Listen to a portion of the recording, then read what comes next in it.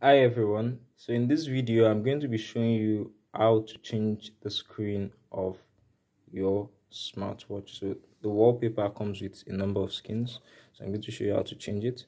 So the first thing is turning it on. So I've turned mine on. If you don't know how to turn it on, I've made a video on how you can turn on your QW33 smartwatch. So in this video I'm just going to show you how to change the screen. So you can see the screen. So if you want to change it to another screen, you're just going to roll this one above.